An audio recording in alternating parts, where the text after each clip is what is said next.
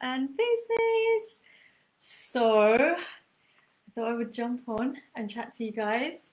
Let's just see. I think this is gonna work, hopefully. So yesterday's live stream, I was what, 7 minutes on or something, and just cut me off because the computer was so hot and the fan was just like, no more, no more. So hopefully we're not going to have too much of the same problem. It's kind of hot, but we'll see how it goes. Anyway, how are you guys doing? How is your day? How's your day been? Are you looking forward to the weekend? I know, do people still get really happy about Fridays? I don't know. Like, it's just another day, right? But yeah, happy Friday and all of that stuff, right? So if you are jumping on, just say hi, drop a comment below, let me know that you are here. Thumbs up, love hearts, all of that good stuff would be great, and feel free to share as well with any of your friends and your network, because you never know who this could benefit and who this could help. And there was one more thing which I have just forgotten, but it will come back. It will come back to me. So, yeah. Oh, if you're watching a replay, hashtag replay, so I can see that you caught it later. I wanted to speak to you guys about tuning out the noise to tune in. So this has been coming up for me a lot recently, where I've just wanted to kind of be in my own bubble and be in my own space, kind of more than usual, but without the distractions and without the noise. And so this particular topic is something which I know a lot of people are going through as well. Some of my clients, these are the kind of things that we've been talking about with regards to tuning out the noise to tune in. So yeah, so basically what I do, I help ambitious soul-led leaders to magnetize success with ease so that they can inspire and impact others, and actually change the world without feeling disempowered or stuck or held back. And I absolutely love this. I love what I do. I love my tribe, my amazing audience as well. We have some great conversations, and a lot of the conversations are around, you know, how do I follow my heart? How do I do what I'm here to do? How do I create products to sell in my business? Hi there, Gumel. Good evening. How are you doing? How are you? It's great to see you here. And so, yeah, so some of the conversations that we have are around how do you tune in deeper? How do you tune in and listen to that space within? So for myself, like I've always lived by following this guidance and this intuition. It's boss, it is absolute boss, and I'm unhappy when I'm not listening to my inner guidance. And for a good few years, I stopped. I stopped listening to my soul voice or those nudges, and I got caught up in lots of stories, and I got caught up in a lot of distraction. And I was really, really unhappy because it just feels unnatural. Do you know what I mean? It feels unnatural when you're not doing the things that you're here to do in the way that you know you can do them. And I've always been super ambitious. So for me to feel like, oh my gosh, I feel really uncomfortable, I feel frustrated. Why am I not kind of achieving the results or gaining the results that I desire? And one of the reasons was actually because of this, tuning out the noise. Because there was so much noise going on in my world, and it was noise that I was letting in. And so recently I've been having conversations with my one-to-ones around how to really tap in and how to really listen to that voice within and allow that to be the guiding light, you could say, the North Star, right? If you love all this like star language, magic and miracles, drop a comment below. That's definitely how I speak and what makes me happy. So in order to tune out the noise, we've got to tune in. And I want to talk about the tuning in part first, and then we'll talk about the noise part. So a key priority for the soul-led leaders that I work with, and the authors, the teachers, the mentors, the coaches, the women who have big dreams, you know, to manifest an amazing relationship, for example, or to up-level the current relationship and to really impact the world with her heart and soul. A key priority is to listen to her own heart, right? It is to listen to those inner nudges. And in order to listen to those nudges, we've got to be able to create the space, right? The spaciousness and the space to actually hear and feel the nudge, right? To hear that intuition, be like, oh, okay, that came from a deeper place within, so that's something that I'm going to take action on. And it's quite amazing because this spaciousness feels really, really good, for sure, and it's completely different to the noise of self-talk and doubts and stuff, which I want to come to. So spaciousness just feels really, really cool. It just feels like there's this inner peace. It feels like you're in the right place at the right time. You're good with each moment. So you're living in the present moment and you're just like embracing each unfolding moment, just allowing it to unfold as it's supposed to, as it's meant to.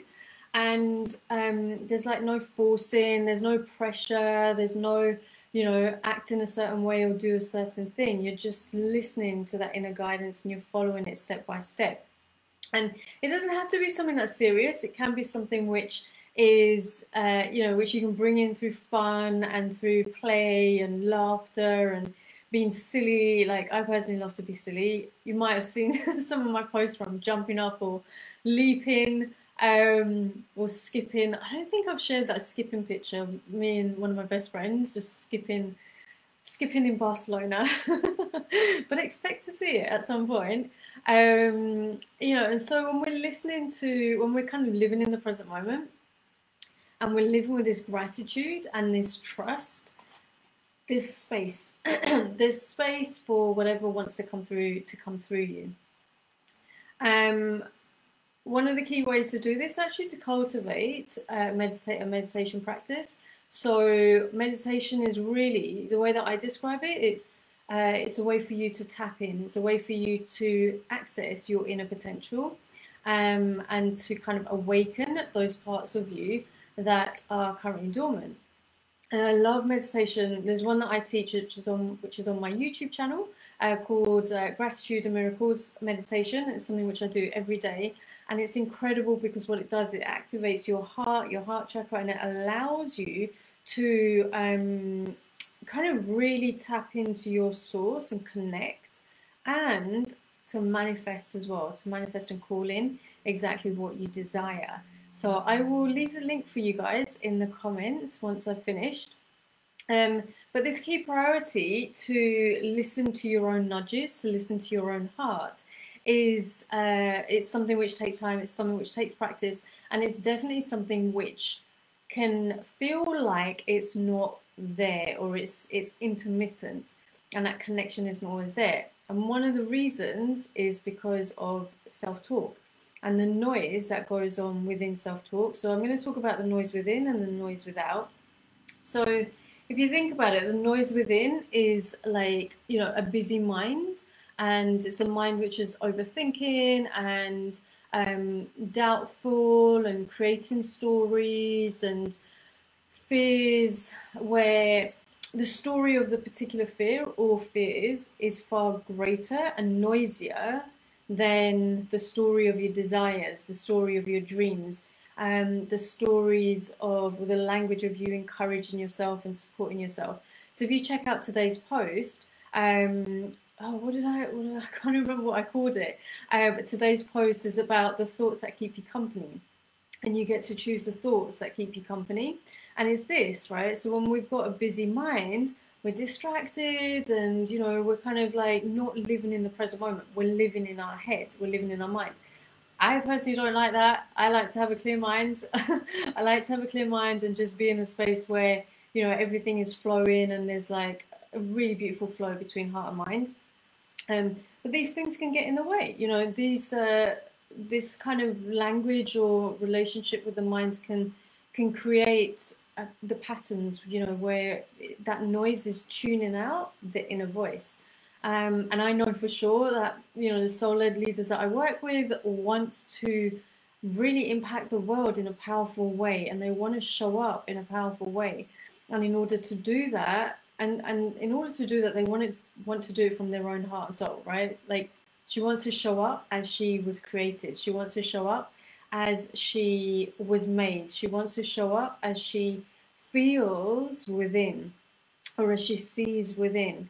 And so we work on kind of removing, we work on eliminating and reducing any kind of self-talk that is noisy. Let's say noisy rather than negative, because that just goes into another way, into another field. Here's the other thing as well.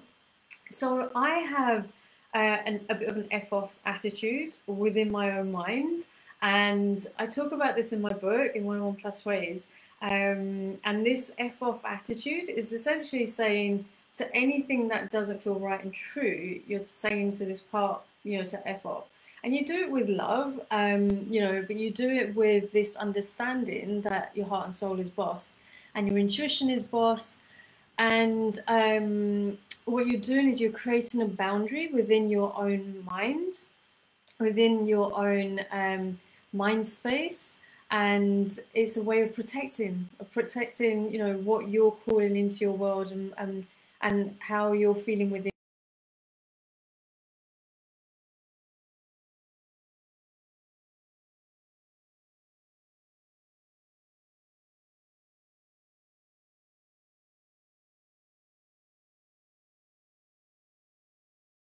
Media drama, like we can end up taking other people's drama into our own world, and if we don't have boundaries with our own mind, then those dramas can become our own.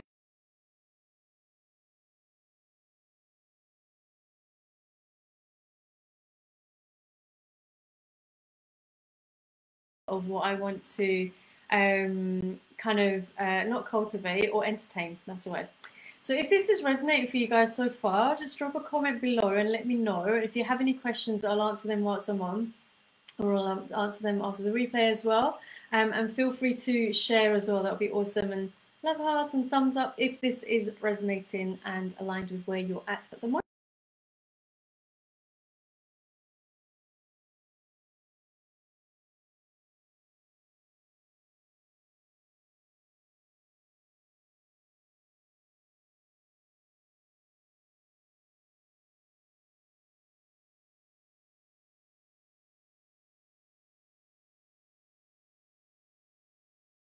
All day, every day in pockets.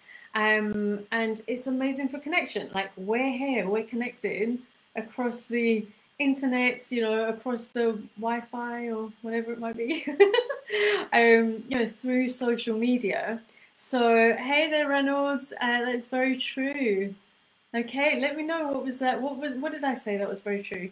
I'm glad that it resonates. So social media is amazing for connection, and I love it for that. I absolutely do. It cut me off like it seems to be doing these past few days. So I was like, well, you know what?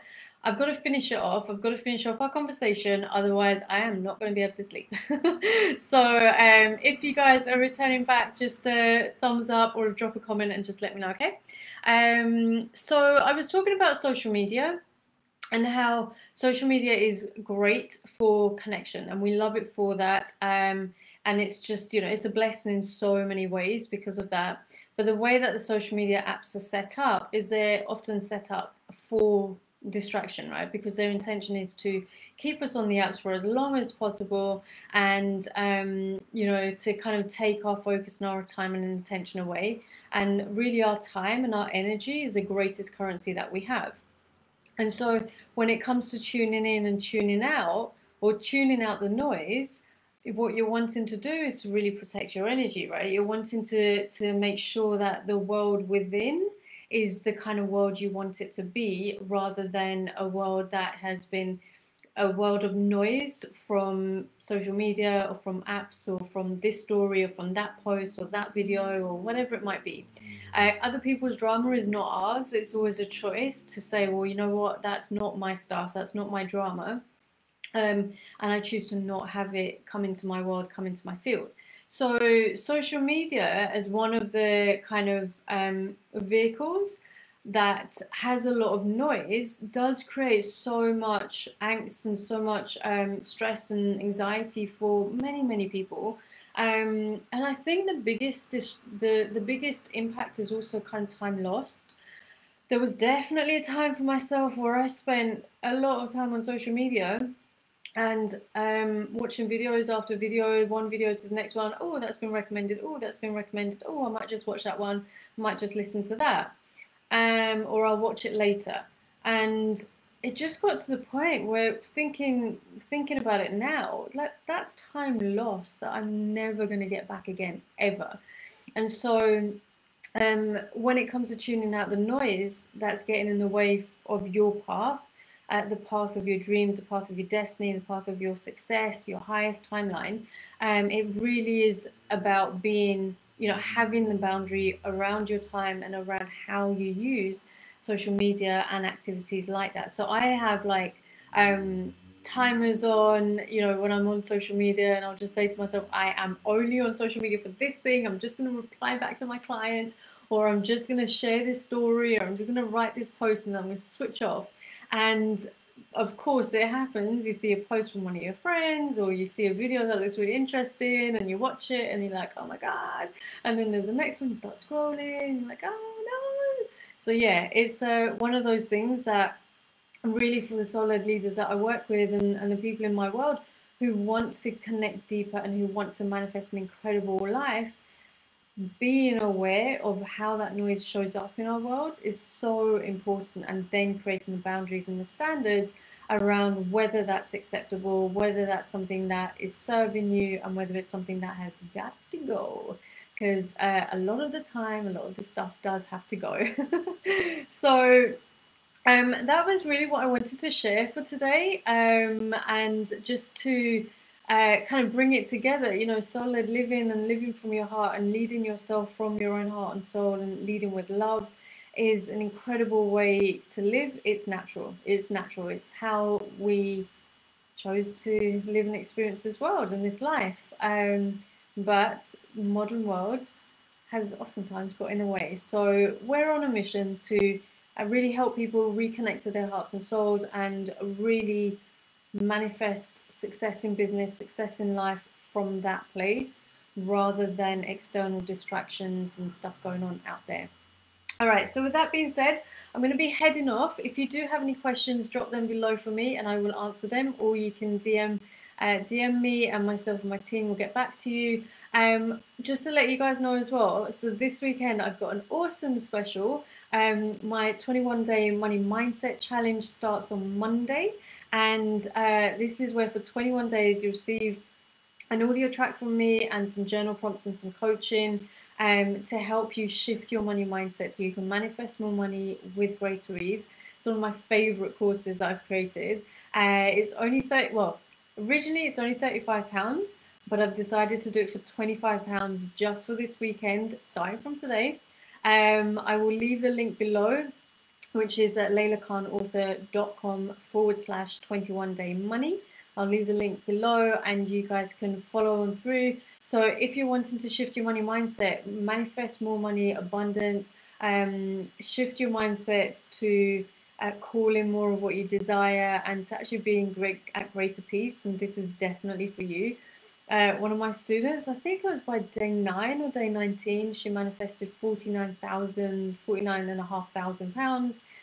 We've had students manifesting 2,400, £600, 3,500, £5,000, 10,000. Like literally, it's just amazing, and more opportunities. And to be honest, it's that greater peace and learning and understanding how the world of manifestation and abundance works. So come and join. Let me know if you're in. It will be amazing to have you part of the tribe and the audience. And I will speak to you really soon. So enjoy the rest of the evening or day, wherever you are in the world. And as always, remember, life is today, so follow your heart. It knows the way.